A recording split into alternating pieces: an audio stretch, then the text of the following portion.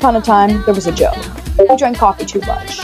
This unfortunately led to his untimely demise, a caffeine crash, or at least that's what the doctor said. Joe exited the doctor's office, saying, "You know what would help me out? More coffee." Now, this was a problem, as Joe had drank all the coffee and all of the coffee seeds. It was at this moment Joe knew he messed up. And when he messed up, there was only one thing that could be done. He started doing a coffee dance, basically a rain dance, but for coffee.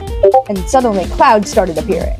The whole town gathered round, looking up into the sky, as something that appeared to be like brown rain started falling from the sky. It was T, his arch nemesis.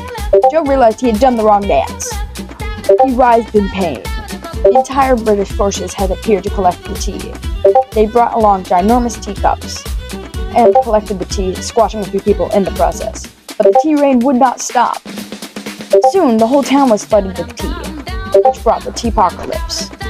Many years later, there was a new world for new tea humans and new annoying tea squirrels. Joe was older, wiser, and very depressed.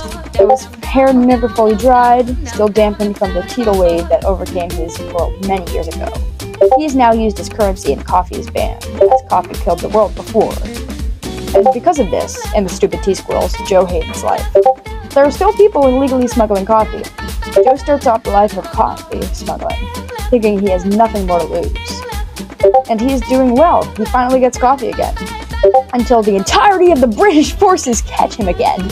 They torture Joe by feeding him tea. He slowly starts to like tea, then reminds himself of what tea did to his past life. He meets another coffee smuggler named Dave. Dave turns out to be his old preschool BFF. Dave tells him how he once drank part of the coffee seeds. Dave told Joe about a special treasure of coffee beans at the bottom of the coffee seeds.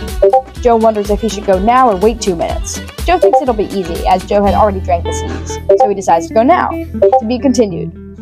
Dun dun dun!